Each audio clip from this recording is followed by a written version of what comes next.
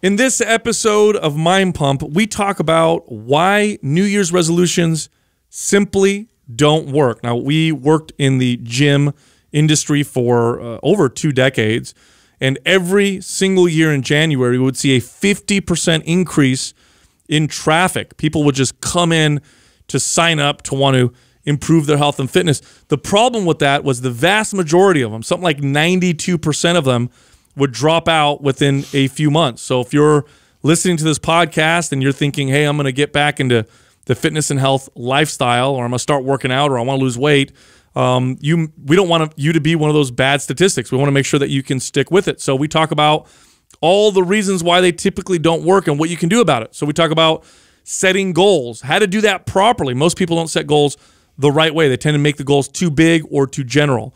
We also talk about how to create new habits and behaviors. There are strategies to creating new habits like working out and eating right that will increase the likelihood of your success. We talk about how hard it is what you're trying to accomplish and how to make it much easier. We also talk about how you focus on behaviors rather than goals, because, of course, behaviors are what cause the results to happen in the first place. We talk about changing your environment. That's a very important thing that can make you successful.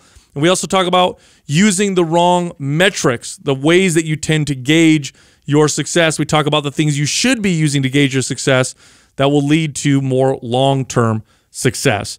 Now, this episode is brought to you by Vuori. Now, Vuori is our favorite leisure wear company. Now, they make clothes for lifestyle and fashion, for outdoor use, yoga, sports, and fitness, and even surf. They have amazing clothes. We love the way they feel. They have a lifetime happiness guarantee. What this means, and this is insane now, you could buy some of their clothes, and within the lifetime of owning them, if you don't want that pair of clothes anymore, if there's a hole in it, it doesn't work for you anymore, you can return it. That's an insane guarantee, but Vuori can do this because they are super high quality. Again, this is one of our favorite companies that we work with, and we have a Mind Pump discount for you. All you got to do is go to Vuori Clothing, so that's VUORI clothing.com/Mind Pump, and use the code that's listed on the page for 25% off. Also, one more thing I'd like to mention.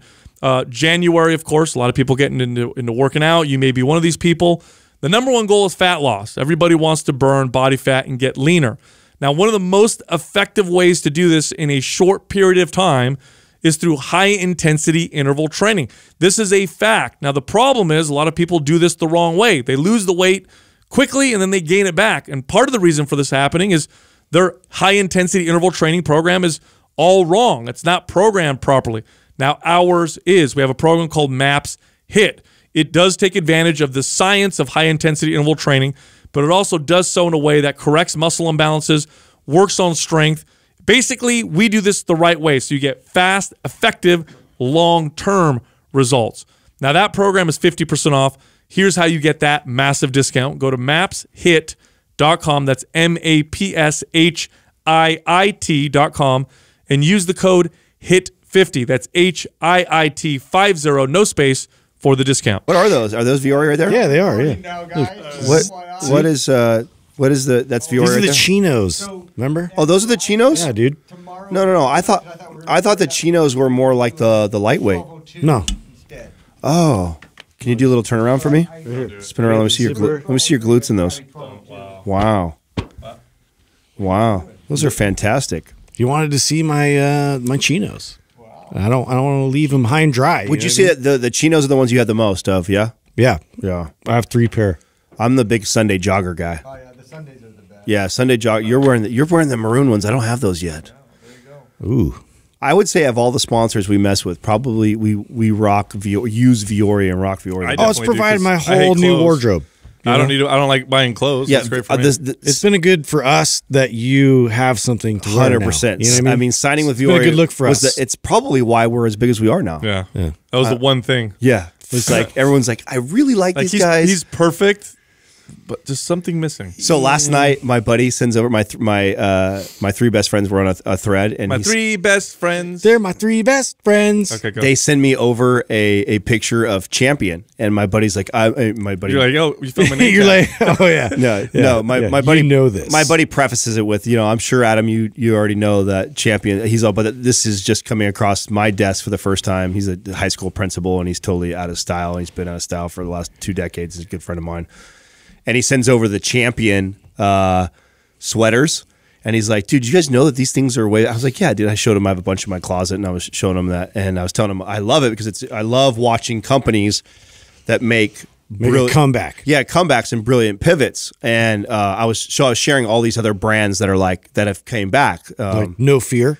No, that hasn't. Stussy? Stussy is, yeah. Stussy. No, really? Bro, yeah, no. Stussy had one of their best banner years just a couple of years ago. Wow. Yeah, no, it's so that made a huge, and I'll tell you why. So they had a huge comeback. You know another brand that you guys will trip on that you should know because, and maybe you too, because your dad was in construction. So You're a Janko guy. Carhartt.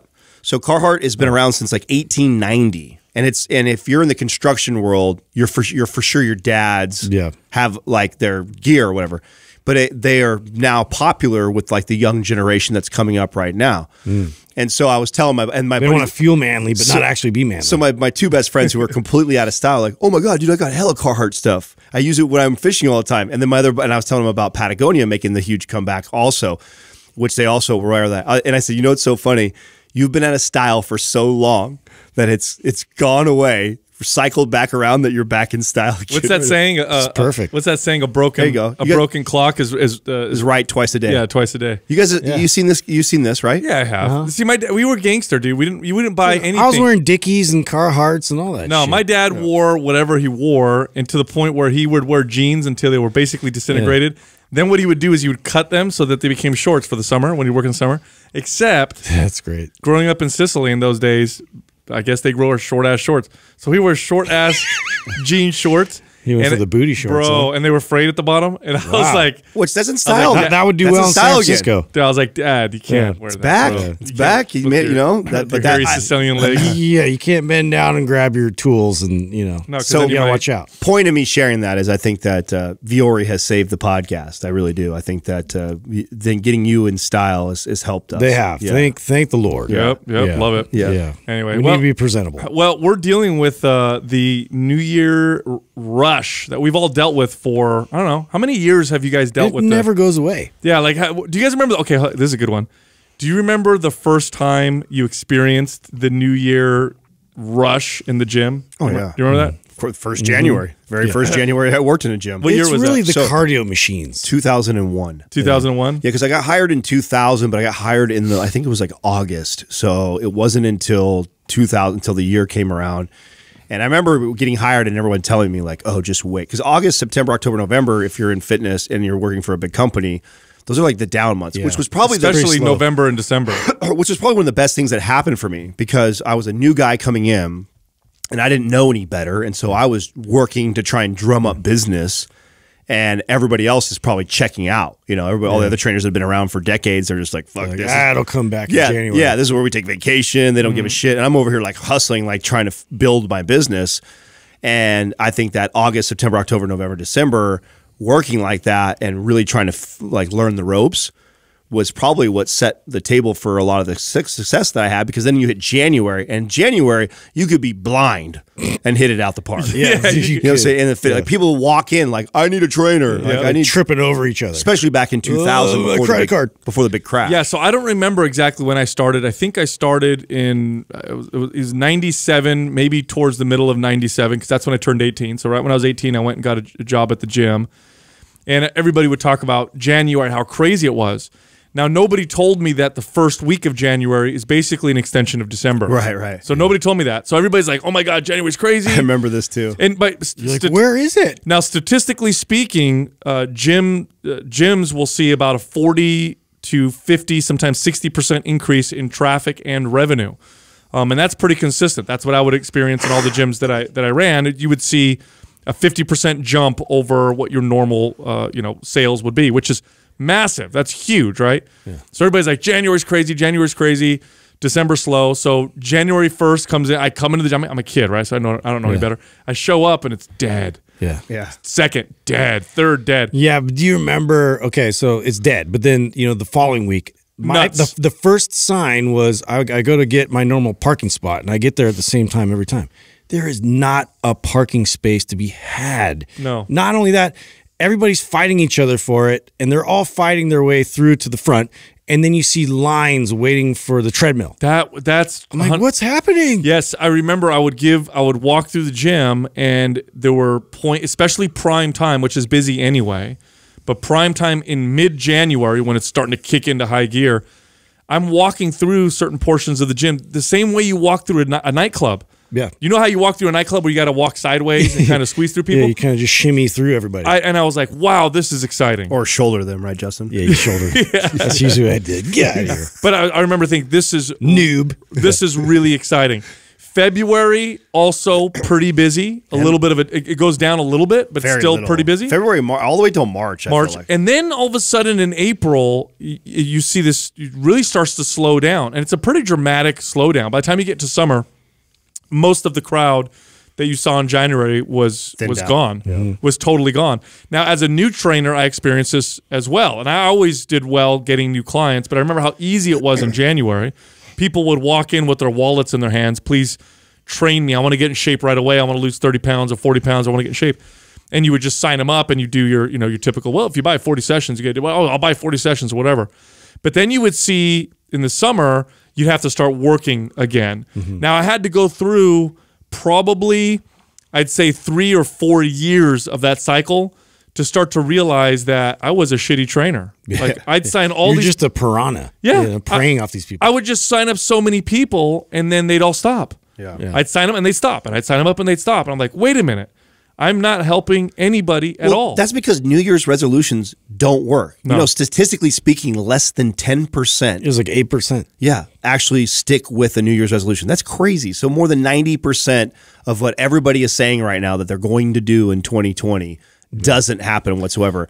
And I think there's reasons behind that. 100%. 100%. And it took me a long time to really put that all together, to realize that that's just not, because when I first was training for the first 5 years or so, that was what I thought got people in shape. I thought it was all about making a big goal, getting motivated, getting inspired, coming in, getting crazy, making a big decision, and let's change everything today. That's the way I thought about it. Now, part of the reason why I thought things were that way was because fitness came easy to me because I loved it so much.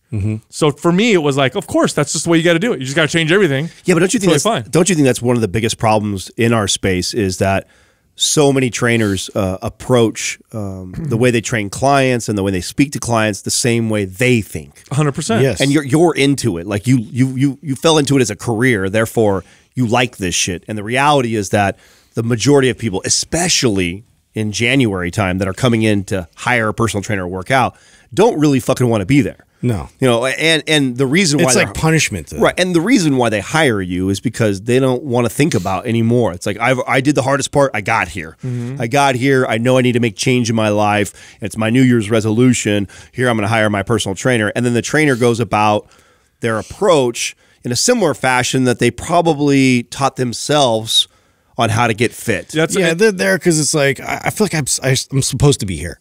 It's like everybody tells me I need to change this and that. And a lot of times it's not even their own idea. It's like they fall into this, well, I probably should do this. I should sign up.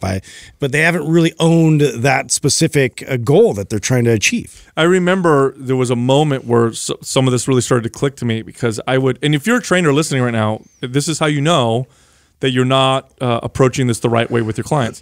If it just doesn't make any sense, okay? And let me explain what I mean. I would talk to people who come in who would need to lose, 40 pounds of body fat or who had terrible movement patterns or had poor health. And I would think to myself, how? This doesn't make any sense. How can you not do this? How can you allow yourself to get to this poor health? And to me, it was just insane. It made no sense whatsoever. And at one point I thought to myself and I said, hold on a second. This is most people. I need to figure this out. I need to figure out why this is so hard. I need to get in their mind rather than trying to get them into my mind. I need to understand the behaviors and the psychology around what's going on. Otherwise, I'm never going to be able to help these people in a real way. So let's list the top reasons why New Year's resolutions are not successful, and then let's give the solution to those. Okay, number one, 100% is your goals are too damn big and too damn general. We talk about this on the show a lot. A lot. we do. We do a lot. Well, it needs to be talked about a lot. Now, first off, before we get into why that doesn't work, let's talk about why that happens in the first place. If you're in a motivated, inspired state of mind, the goals you're going to set tend to be lofty, big goals. So it's like if you watch this like motivational, film on business, or you go to this like business summit, you're going to set some big ass goals right when you get home. That's it. I'm going to become a millionaire by the end of the year. I'm going to work, 80 hours a week. That's the worst. What you have to do is judge the goals based off of your lowest amount of motivation and inspiration. So you have to be honest with yourself. Am I super motivated and inspired right now? Yes. Okay. I'm going to put myself in the mindset of how I can be, which is very low motivation. Now let me set a goal based off of that. Not only that, but they're also too general. So they're lofty and they're vague. Yeah, people don't realize. Yeah, people don't realize. Yeah, get in shape or eat healthy is not. How are you tracking that? Is not specific enough. It's too vague, too big, too general of a goal for you to have a lot of success. And that's not to say, because there's about 8% people that it does work for. But the 92% of you, that's a problem. And you got to figure out how to be more specific about exactly what your goal is. Right. So, setting, and in fact, as a trainer, when people would come to me and say, and I'd ask them, what's your goal? What are your fitness goals? And they would say things like, oh, I want to get in better shape. I would have to ask a lot more questions. I would never let that slide. In fact, one of the funny things I used to do to kind of, loosen people up is they'd say, I want to get in shape. And I'd say, well, a circle is a shape. What do you mean you want to get in shape? An amoeba is a shape. Yeah, and we would start to go, okay, like. How does that you recite a lot of clients like that. Yeah. Totally. How does that look for you? What exactly does that mean? Does that mean you want to lose weight? Does that mean you want to be stronger? Does it mean now let's prioritize all of those goals? I would go even further. Why? Right. I think understanding the motivation behind your general vague goal is even more important than first figuring out this. If you dig deep enough, you can figure out why their motivation is what it is and why they're there, which I think is important that you unpack that all the way down to your deepest insecurities. Then from there, once you first recognize that, which I think is extremely important, then you set very specific, small, obtainable goals to build momentum. Absolutely. So before you can lose 30 pounds, you lose 5 pounds. Why don't we set that as your first goal? Before you can jog on the treadmill for 30 minutes, you need to be able to jog on it for 5 minutes. Why not set that as your first goal? Set very small, very, very realistic, you have to be honest with yourself, goals, and start there. Now, why is that more effective? It's more effective because it builds confidence.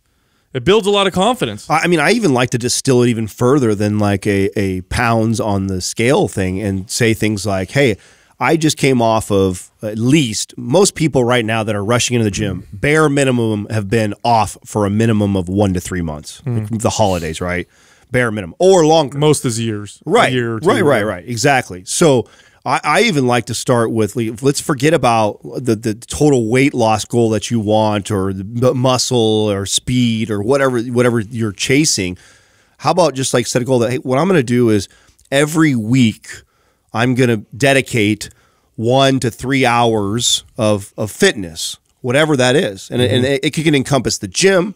It can encompass a hike. It could be taking a class. It could be anything, but set it so realistic that you're keeping in mind that this is something that I could do forever for the rest of my life. And if 3 to 5 times a week, you say to yourself, well, I've never in my life consistently worked out in a gym 3 to 5 times. Why would you start there? That's the worst thing you could do. If you already know your own patterns and behaviors, then distill it even further down and start with something as it has to be somewhat familiar. It has to be something that's not too foreign. Like, I mean, if you are trying to press yourself out, like do it really slowly, really gradually. So that way, you're really finding yourself more inclined to go in that direction. I think like if you're trying to do something completely different, you have to approach it as like I need enough time to really understand like what that looks like in my new lifestyle. Nobody makes, it's actually quite rare to make massive, fundamental, long-lasting, lifelong changes in who you are in a very short period of time. The only times that tends to happen when you actually look at the literature is either a spiritual, people have a spiritual experience, or they have a life-altering, traumatic type of an experience. So it's like the person who's 40 pounds overweight has a heart attack. That may actually serve, by the way, I've met a lot of people who that's happened to and it still didn't work. But that may, for some people, be the impetus for dramatic lifestyle change. Other than those types of things, the spiritual, like, oh my gosh, I saw God, or oh crap, I almost died or almost killed someone or whatever. Changes happen gradually over time. Transformations happen, like when you see a caterpillar turn into a butterfly, it goes in a cocoon. There are gradual changes that happen. At the end you see the emerging of the butterfly, but what you don't see is the gradual changes inside the cocoon, and that's how most changes happen. Adam, you talked about changing the types of goals. I call that pressing behaviors. Rather than looking at the result and pushing the result, why don't we push the behaviors that lead to the result? By the way, that's a very effective strategy, regardless of what your goal is. I don't care what your goal is. If you press the behaviors, are far more likely to achieve the goal than if you just press the goal. So rather than saying, my goal is to lose 30 pounds, you say, my goal is to make it to the gym twice a week. Right. Every single week. Right. Or my goal is to eat, vegetables twice a day, rather than, once every other day like I normally do. Rather than saying, I'm just going to eat healthier, or I'm just going to change, my whole diet type of deal. Another mistake that I see is people not attaching this to another current habit. And I love to teach this because it reminds me of the mistake that I see people make in business. A lot of times people make these massive pivots from a type of business they're running to doing something completely opposite or different than what they're currently in. And when I see people that are doing this, I recommend to them a lot that, listen, if you're thinking about making a shift from your current industry, try and make a pivot that allows you to still do kind of what you're doing and build off of that. That way it kind of protects you. And the similar psychology applies to when we're trying to lose weight or build muscle. Instead of just trying to create something that's a brand new habit that you've never done, try and build upon something that you've already currently done. For example, let's say you're a business person and you're really good about getting up an hour and a half early every day to have your coffee and read the newspaper. Well, nobody reads the newspaper anymore. Read your favorite article. Right, that was a terrible analogy. Yeah. Read your, ride your Brontosaurus. Yeah. Sorry, terrible analogy.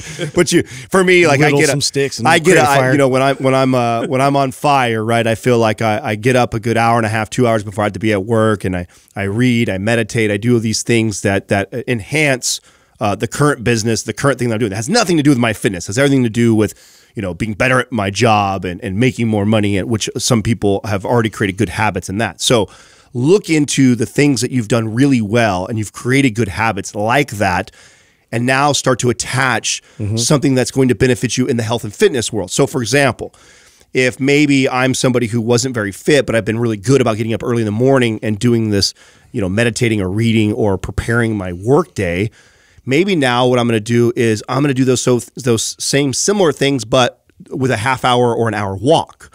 So now I'm going to put in my ears an audiobook, or maybe listen to the Wall Street Journal instead of reading it on my phone. I'm going to put it in my ears and I'm going to go take a walk for a half hour, an hour. What's beautiful about that is you've already created a habit that you were doing already consistently. It's become a behavior of yours. You just attach it to it. You've now attached something that's related to health and fitness, or just attach an additional 10 to 15 or 30 minutes to that already time that you've already started to schedule out for yourself. You'll have so much more success. Yeah, another example would be like if you walk your dog, every day, maybe go an extra 10 or 15 minutes every single day. Exactly. Just adding to, or, you brush your teeth before you go to bed. Maybe, when you brush your teeth, right after you brush your teeth, you do some push-ups and some crunches. Marketers actually have identified that this is a very powerful strategy. This is one of the... Yeah, they call those cues too. It's a part of, creating and establishing those better rituals. So it is like, if this, like if I'm doing this or I'm in this specific environment, in this place, like I'm going to do this many push-ups, you know, and it's like finding those opportunities in your house and like seeing I'm in this room, so therefore I'm going to do this specific thing every time I pass this room. This is a very common tool that along the lines of what you're talking about, Justin, that I had a lot of success with is I used to go to like Staples and buy a bunch of circle stickers, and they have, I'm pretty sure they still have these. And they're just like colored circle stickers, red, blue, green, like all these different circles. And each one of them, I would, and for the client, depending on who they are and what I want them to focus on, I would make a color sticker stand for something. So like, you know, blue for them would be a 1-minute plank. You know, a red sticker would be 10 squats. And I'd have these things that I want that client to do that are very simple, only take them maybe a minute or two to do. And then I would have them strategically place it throughout their house, especially if I had a client who worked from home or in their office. And you have them, oh, the refrigerator. So every time you walk by that and you make eye contact with that dot, I want you to do 10 squats. You know, simple things like that, because these are habits, behaviors you've already created, you do all the time, or your computer screen, every time you log into a certain page or whatever, you make sure that you do whatever exercise or movement pattern. A lot of times I love to address correctional stuff with this. If I have a client that has upper cross syndrome and I'm trying to work on their posture, and maybe band pull aparts is something I'm trying to get them in the habit of doing multiple times per day, I have them put these stickers throughout places I know that they're going to be traveling and seeing multiple times a day, and that just makes them do that. It's especially effective. I've had clients do that when like they're waiting for the shower to warm up and they're just doing like a wall test and like simple mobility things with their shoulders just to get them prepped for then, you know, promoting them to do activities and exercises as a result of, you know, after going through their morning ritual. Yeah, some of the greatest success I've had with friends and family members was doing what you guys are saying, and what that led to was them eventually going to a gym. Right. So what we're talking about are behaviors that you can attach to current behaviors, and most of these don't involve you going to the gym. So if you're just getting started, if you're not working out at all, you do these things. Like if you tend to watch TV at night, for example, let's say every night I like to watch, you know, an hour worth of TV. Well, while you're sitting there, why not do foam some roll or something? Foam roll, or do some stretches, or do some exercises. Yeah, it's super effective. While you're brushing your teeth, why not do some squats or attach? And this is scientifically proven, by the way. This is a very proven way to create new habits. And you think to yourself, now, here's what may be happening. You may be listening to this podcast and may be thinking, well, that's not a lot. That's not enough. I'm not doing anything. Bullshit. First off, it's way more than what you're doing now. So it's more than you're doing now. Number two, this is how you lead yourself to the point where you are doing more. It keeps adding up. It keeps adding up. Now, what'll end up happening is at some point, if you're consistent with these behaviors, at some point, you're going to want to go to a gym because you're like, I think I want to do more. It's funny, you know, that back half of my training career when I would train clients, I would talk them into only coming to see me once a week if they'd never worked out. That was a conversation we'd have. And then I'd wait. I'd train them once a week, and I'd wait for them to tell me they'd want to come in more. And inevitably, after 5 or 6 months of that consistent once a week, they'd say, you know, I think I can do one more day a week. Well, when you think about one of the number one objections that people have to getting fit is time. And making time separate from what their busy life already is. It's adding more. So a really good trainer figures this out, that okay, if that's a number one objection and I'm constantly seeing it all the time, and if I'm constantly arguing with those people like some young trainers do, like, you can make time. Okay, well, that's not the approach. And that you see that, you always can tell a really young trainer when they do something like that, when it's like, you know, oh, they mathematically figure out the time and they say, oh, you can make the time. The better approach is, how can I look at your current lifestyle? What are you doing right now that you already have habits? And how can I start to attach little bits of health and fitness and things that will make a positive impact on your overall big goal that you set for yourself, and then build upon it? And because what will happen is exactly what Sal was alluding to, which is, you know, I know they said when they first came to me, oh, I want to go 5 days a week or whatever, but you're like, no, let's start with something slow, 1, 2 days, whatever. And eventually they come to you like, because they're on fire. They've been going for the last 3-4 weeks consistently. They're seeing progress. They feel great. Look, they want more. All skill. By the way, working out consistently, regularly, having a healthy diet, think of it as any other behavior or skill. If you've never ridden a bike before, you're not going to jump on a mountain bike and go downhill. You're just not. You start with training wheels, right? That's the only way to progress to the point where you can do the downhill, you know, mountain bike, riding. Same thing with fitness. you got to start very, very slow, which takes me to the next difficult thing or challenge, which is people pick the most difficult things to do, the most difficult goals. Yeah. It's like, okay, you know, you haven't worked out for 10 years and your goal is to lose 50 pounds. Okay, that's really freaking hard. Why don't we start with something really easy? Fast and quick results it's just so attractive. You know, like everybody wants to get there the fastest way possible, and that's like just a condition that your average person has. And this is a very hard mentality to break. That's one of the first disciplines. Now, here's the deal: theoretically, you could get fast results and then keep those results. Theoretically, behaviorally speaking, it just never works. Almost, I can't honestly, off the top of my head, I can't think of a single client among the hundreds that I've trained and the thousands I've trained by proxy. 90%, 92% don't. Yeah. It's already there. Yeah. It's already there. Yes, there is a 8% or so that actually do, that figure it out for themselves for whatever reasons, but the other 90+% don't. I would bet that those 8% are the epiphanies that I talked about earlier. The people that came in with the health scares or the big things, or you know, they had grandkids. Real life-changing events or something that changed course. Exactly.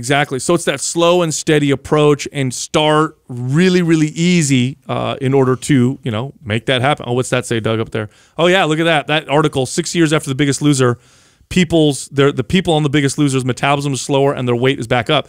I'm glad you brought that up, Doug, because that brings me to another part of this, which is, and not to scare you, okay? I don't want to frighten you, but if you're in the lose weight fast and then gain it back, which is what happens to most people when they do it real quick. Here's what happens to your body. When you lose weight fast, you lost the body fat, your metabolism adjusts. It starts to adjust, right? And it's called metabolic adaptations. Your metabolism will slow down a little bit. There's not a problem. Now, if you're lifting weights, this is very minimal. Sometimes you may even speed it up. But now let's say you go off your nutrition. You go off that diet that you were on. You stop working out and you start gaining weight back. Each time you do that, your body actually captures, starts to create more fat cells, makes it more difficult each time you do this. Now, the reason why your body is adding fat cells, the theory is that it's trying to figure out how to capture all those calories. It's starting to become more efficient at gaining the weight back. Each time you do that, it becomes more efficient. Oh no, we're in a state of famine. Let's make sure we keep all this energy. It's gonna go. They're gonna starve themselves again. Right. So your body attempts to capture more and more calories, or actually becomes better at getting fat. So not only are the odds that you'll gain the weight back higher if you do this super fast, crazy, all-out approach, but you'll actually make it when you gain the weight back, as like we said, 92% of you will. You'll gain the weight back, and each time you do that, your body gets better at getting fat and it gets worse at getting lean. Well, and this is the biggest bone that I have to pick with the high-intensity group classes. Is they attract these people that, you know, want something hard, because hard they equate to faster results, and they gravitate towards the Orange Theory, the F45, the CrossFit classes. Does that mean that there's a small percentage of people that could have success with that? No, of course there are some people, the anomalies that it ends up being beautiful for them in a lifestyle, and for years later, those are the people that end up drinking the Kool-Aid and then preaching about it to everybody else why it's so great because it worked for them. The problem is, they're the fucking minority. The majority of people, it's an awful way to start your fitness goal, to go into some intense class where you sweat like crazy and you push really, really hard because you feel like that's what you need to do. And it's this punishment thing that I think a lot of clients fall into when they feel guilty for all the weight that they put on over the holidays or not working out for the last couple of years.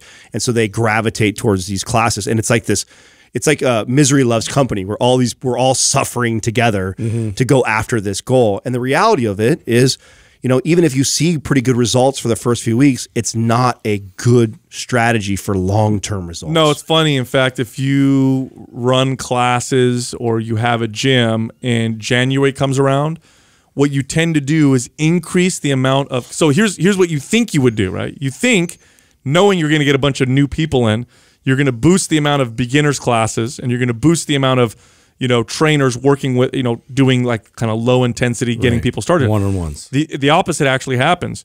Gyms actually boost the amount of high intensity classes, and the trainers who are advertising the hardest workouts are the ones that tend to gather the most attention, because the attitude is, I'm inspired, I'm motivated, I'm sick of myself, I need this to happen tomorrow. So really what we're talking about is a change in mindset, because if your mindset is going in the way that we're talking about, your chances of success are actually very, very low.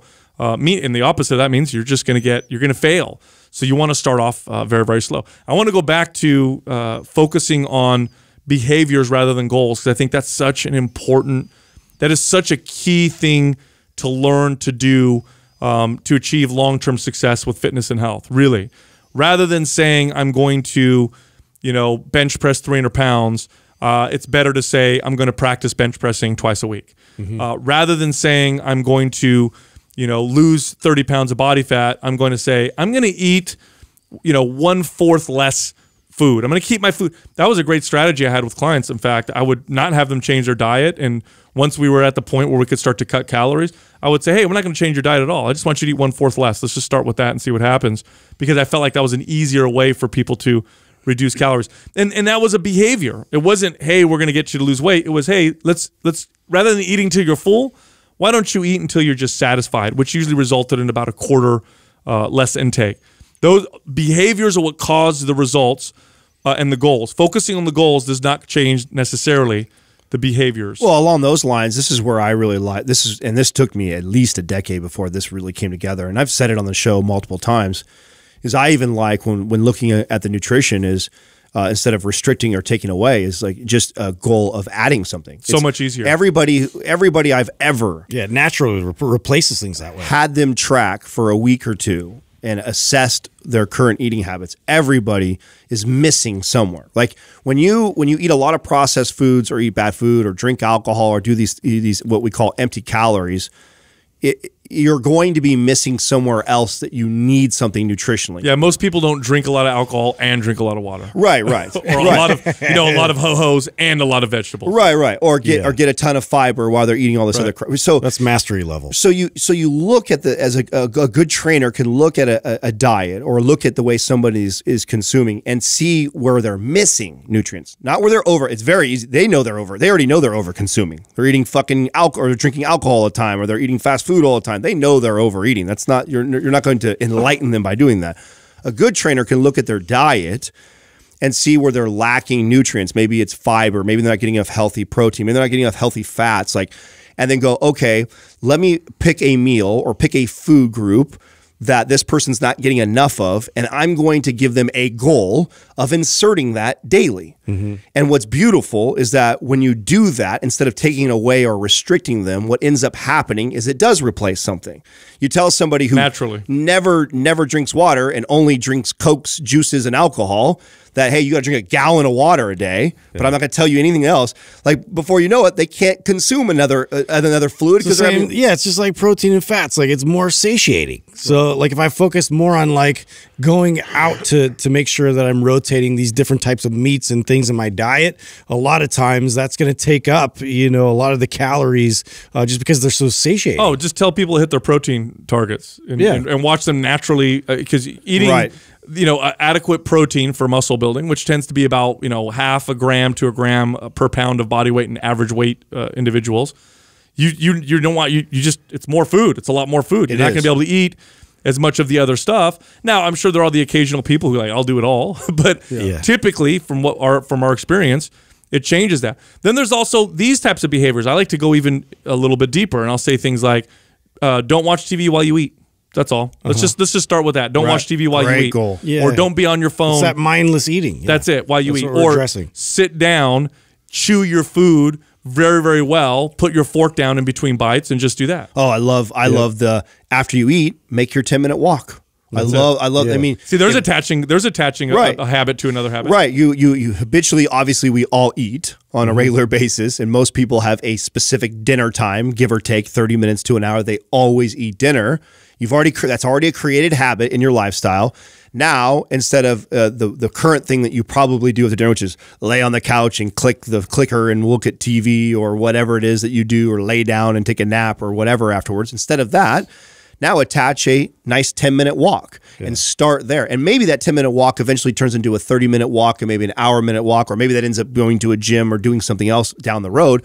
But start by attaching to already a behavior of eating dinner every single night, some sort of health and fitness thing. Well, along those lines too, I found myself like I created this own goal for myself to not try to wash down every bite with something, water, beverage, something like that while I was eating. And that just naturally forced me to chew my food down to its bits, so that way I could get it down, because I had a problem where it would I would choke, and I would really shovel it down fast. I know I'm not alone. I know there's a lot of people that will, have that mentality when they go to eat. They're just kind of shoveling it in. And, that was huge for my digestion. I mean, at night I had a whole lot less, gastrointestinal issues. It helped things move along much better. That reminds me of the switch hand method that I used to have clients do for that exact reason. And really what this is just becoming more self-aware. The stranger. Yeah, not that. Yeah. Not that. Although for eating. Yes, Yeah. for eating. The stranger, right? for eating. Too. Right.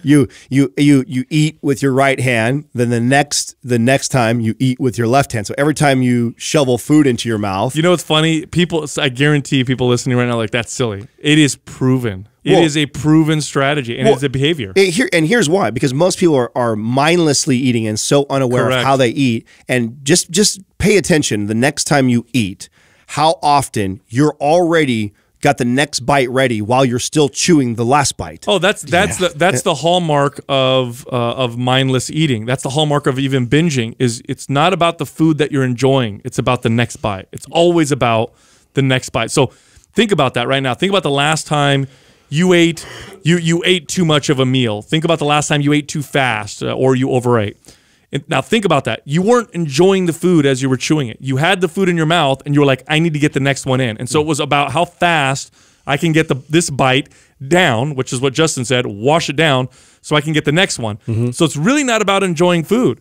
It's really about this impulsive behavior for getting more and more. Right. Slowing yourself down by switching hands, placing the fork down, not drinking. That was a big one for me, Justin. I don't drink water when I eat now, which forces me to chew. It's tough, man. It actually causes you to be more mindful. And here's the side effect of that. You enjoy your food more, or you actually pay attention to it. And you're less likely to overeat. Totally, 100%. And these are the types of ways that these goals, these are so much more obtainable and realistic. And the beauty of it is you become more aware, you start to attach it to other things, and this becomes a lifelong thing that you do that ends up adding. It may seem so silly to somebody who's super motivated right now to go to the gym and crush it, that, oh gosh, I'm going to switch hands when I eat, or I'm going to stop drinking water. That's stupid. Nobody's advertising. How many this. calories does that actually burn, and how much muscle is that actually going to build? I find that so funny. It's like, imagine if you're a 25-year-old, 35-year-old who's never done, karate before, and you walk into a karate school. Are you an idiot because you have to practice the very basic moves before you can move up to the next moves? Of course not. That's the way everybody progresses. So don't compare yourself to fitness fanatics or to your fitness ideal. You're not being fair to yourself. It would be like me going to a karate gym and I'm like, I'm going to be Chuck Norris tomorrow. Not going to have. It's not fair. It's a slow process, and doing these small things that we're talking about, as silly as they sound. I'm going to say this right now. Trust us and try it. I've trained people for over 2 decades. This is what leads to long-term success, which actually leads me to another thing that, again, this took me a long time to put together, which is change your environment. One of the biggest hard one. One of the biggest mistakes people make with these New Year's resolution goals that fail is that they fail to change their environment. So what does that mean? Well, that means a lot of different things. Here's one of them. If your environment involves you being around a lot of heavily processed, highly palatable, foods and wrappers and bags, good luck. Good luck making those changes. It's going to be very, very difficult. Yeah, it's like those meetings, that you get locked into, and everybody's got the donuts and all this or it's shit like at work. the alcoholic who's going to be a bartender. Yeah, he's like, I'm not going to drink anymore. Yeah, that's not a good idea. But I'm still going to go to the bar. No, you got to change your environment. Get those foods out of your house. Don't let them be there. Now, if you have family members or roommates that like to eat those foods, and hopefully these people are cool with you, you talk to them and you say, look, I'm trying to change my eating behaviors. If you wouldn't mind, can you keep those foods away from me and just keep them in different cupboards or whatever so that I'm not exposed? And it's not a sign of weakness, okay? Again, you have to change your environment so that you can create these new behaviors. At some point, eventually, you'll be in a point where you can be around those foods and make better decisions. Making like an extra step for you to have to go out seeking those foods is a really big bonus. So that way it's like, you know, I will still have cravings. I will still have these things I'm kind of working through in terms of like palatable food like that, where I'm just like at the middle of the night, I'm like, oh my God, I really want some cookies, but I have to actually drive to the store. I don't keep them in there readily at hand. I'm glad you waited this long to bring this one up, because I also think it's one of the most challenging, and it also includes the people you surround yourself with. And this is a hard one to really own up on, to make change with, and you really have to ask yourself how important these goals are for you, or how important it is that you make this healthy lifestyle change. Is it as important that you may have to change the circle or the network of people that you have around you? That's fucking really tough. It is, and it sounds tough, because I think what people hear right now is that you have to get rid of your friends and family to change your environment. No, it's not true. Your real friends, the people who really care about you, and your family members will be a part of this. They'll help you with this. If you have friends that connect with you over eating junk food, and that's all you guys have a connection over, you're probably going to have to change. Well, a harder one I like, because few people meet up to eat junk food, right? But alcohol. My roommates in college. Alcohol is a hard one. How many clients have you dealt with that have built relationships around partying and social drinking, and to try and tell them that, you know it's not serving you for this ultimate goal? And it's always one of the hardest things as a trainer to tackle, is the client who walks in and they're like, hey, here's all the goals I want. I want to look like this. I want to do this. I want to lose this. I want to gain that. I want to do this. But I don't want to give up Sunday fun day with my girls. I don't want to stop I want to give up my wine at night. Mondays and mimosas. I mean, come on. And it's not that you can't have balance and you can't have alcohol in your life. That's not true whatsoever. We drank over the holidays. Alcohol is definitely in our lives. But I think that when you've solidified these relationships and these behaviors that don't serve the goal, and then you're attached to them so much, it really conflicts with what you're trying to do. Especially if that's I remember having friends in high school that, we connected over, immature things, like we'd go out and we'd try and start fights or whatever. And at some point I grew up and I'm like, well, I don't want to do that anymore. And I'd tell them, I don't want to do that anymore. And then I realized that's the only thing that we have in common, is that we do those things together. So I've outgrown you. Yeah. This may happen. You may have friends that the only way you connect with them is to go out and eat pizza or go out and drink. And that's the only way you connect with them. Those are the people you might have to change out of your life. But here's the thing. A lot of your real friends and family are going to be totally fine with you saying to them, hey, I know every once in a while we go to... If they're not real friends. That's right. So I know you say, hey, I know I'm going to come over for dinner tomorrow night, and you like to make me that big lasagna dish or whatever, but I'm really I'm changing my life. And say this to your friends, just because, as a trainer, I had to learn how to communicate really well to clients. But then later on, I had to learn how to teach my clients how to communicate to their family and friends better as well. So this is the ineffective, and then there's an effective way of doing this. So here's an ineffective way of doing it. Hey, look, tomorrow night, I know I'm coming over for lasagna, but can you make something different because I'm on a diet? Not effective.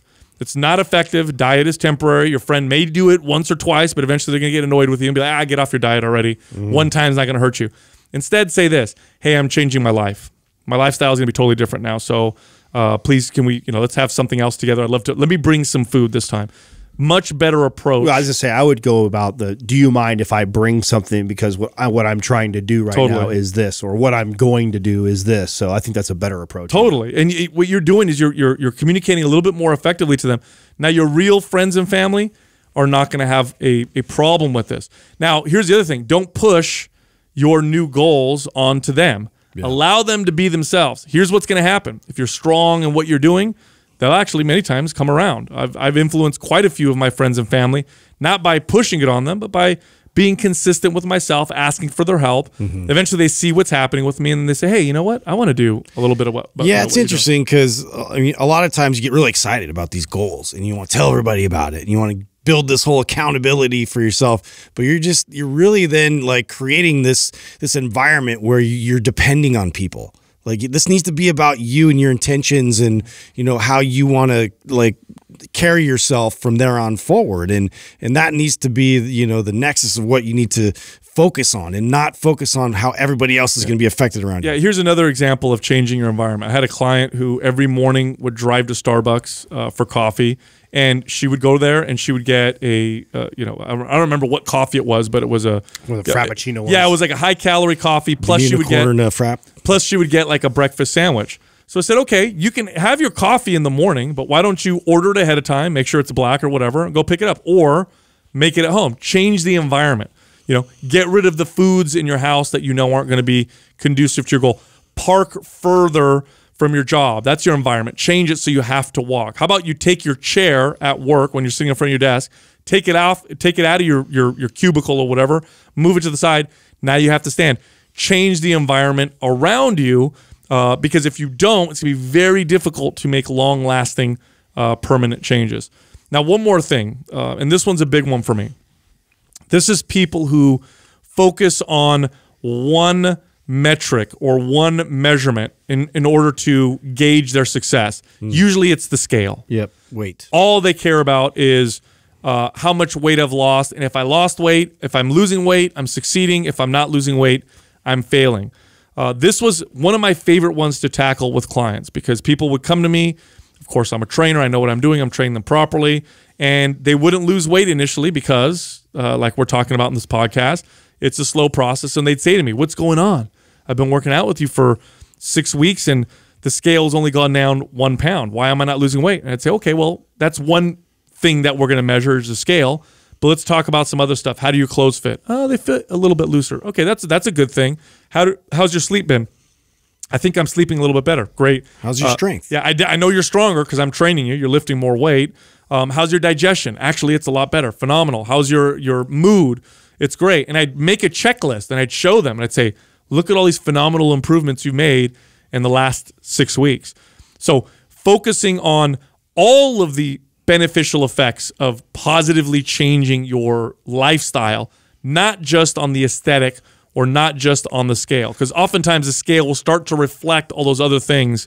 Not to mention, it's an actual terrible way to measure your success. I mean, when a client comes into me and they say, I want to lose 50 pounds on the scale. That is my goal. I want to lose 50 pounds, Adam. I don't want to see 5 to 10 pounds go off on the scale, especially for the first month or two. My goal is actually to see if I can kind of maintain their weight. Can I introduce build muscle, burn body fat? I introduce weight training and start to manipulate their diet to where their weight stays exactly the same, and in a month's time, I haven't seen the scale move at all? And that is a mind fuck for somebody who walks in or started their New Year's resolution with, I want to lose a number off the scale. Because what I know is that person, to make their journey much easier to getting to their ultimate goal of 50 pounds, speeding their metabolism up is the number one focus that I want to do, which what I know about that is building muscle is going to do that for them. So I don't want to see a bunch of weight come off the scale. Now, what's awesome, and it would take a lot of convincing for these people to just trust the process and trust what I'm doing with them, is after a month's time, the scale may not move at all, but they feel different. Yes. You know, and to your point of all the different markers of energy level, sleeping better, hair, stool, skin, all these things, mood, relationships, all these things are positively affected. And then on top of that, they've maintained their weight and maybe even seen strength go up in the gym. What I know as a trainer, that even though their ultimate goal was to lose 50 pounds on the scale, we're flying. We're heading in the right direction, although it doesn't seem like that because it hasn't changed in the direction that they thought they need to go. I hate the scale as a metric for success. I really don't like it. In fact, I would tell clients to take their scales at home, put it in the closet. Yeah, don't weigh yourself. I'm not going to let you weigh yourself for the next 60 days. If you had to pick just one metric, if you had to pick just one measurement for success, I would go by strength. Strength in the gym. Because now it's not perfect, okay? You want to look at everything. But if you had to pick one, here's why I like strength. You can't do things wrong and get stronger. You can't have poor health and get stronger. You can't have a shitty, terrible sleeping pattern and get stronger. Right.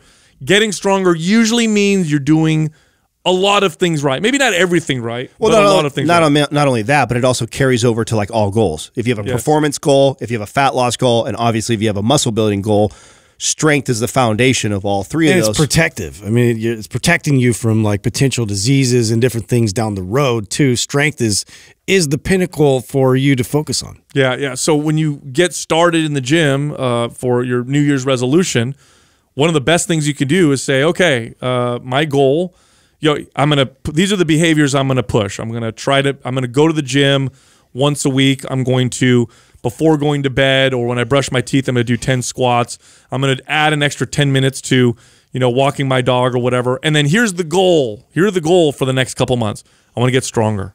I want to be able to lift 10 more pounds on this exercise, 5 more pounds on that one. Even if you want to lose 50 pounds. Especially if you want to lose 50 pounds, because that muscle contributes to a faster, hotter burning metabolism. And nothing makes fat loss easier than having a fast metabolism. Obviously, think of that one friend that you have who seems to be able to eat whatever they want, doesn't gain a single pound. Wouldn't that be wonderful, right? Wouldn't that be great if you could automatically burn more calories? Well, strength is a great way to measure whether or not that's happening. If it goes up, tends to mean your metabolism is probably getting faster. If it goes down, it might mean that your metabolism is actually slowing down. So now you go to the gym and you're just getting stronger. And this is what I would tell clients when they'd come hire me. I'd say, okay, I know you have a weight loss goal, but we're not going to focus on that first. What I want to do first is get you strong. Now, this conversation will be a little longer. Sometimes I'd have to really convince people. Oh, yeah. But once I got them to focus on getting stronger, the success that I would have with these people was so much higher. And with that, go to mindpumpfree.com. Check out all of our guides and resources. They're all totally free. You can also find the three of us on Instagram. You can find Justin at MindPumpJustin, me at MindPumpSal, and Adam at MindPumpAdam.